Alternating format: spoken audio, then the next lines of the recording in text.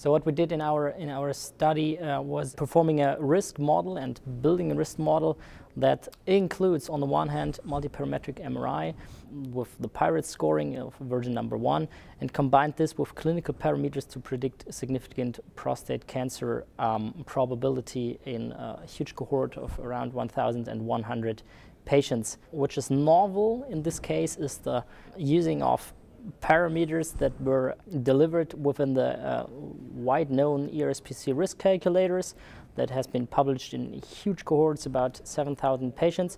And we used these parameters and put our experienced MRI reading using the standardized PIRATE score on top. What we did in a comparison using RSC curve analysis after bootstrapping in this 1,100 patients was that we compared this to the classical ERSPC risk calculators, on the one hand for patients who never had a biopsy, and on the other hand for patients who were after a previous negative biopsy.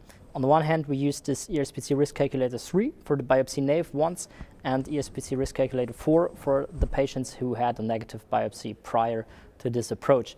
And what we found was, in fact, that putting the PIRATE's data on top and building a novel risk or two novel risk models was significantly better in case of accuracy compared to the ERSPC risk calculators alone, and second to the PIRATE scoring, so using MRI alone.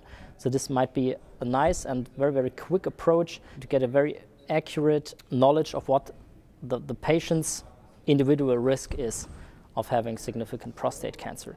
What we did in advance was that we used decision curve analysis and had a look whether this approach could save unnecessary biopsies. And this was the fact. In fact, we had around 15% prostate biopsies that could be saved based on our novel approaches without missing any significant prostate cancer.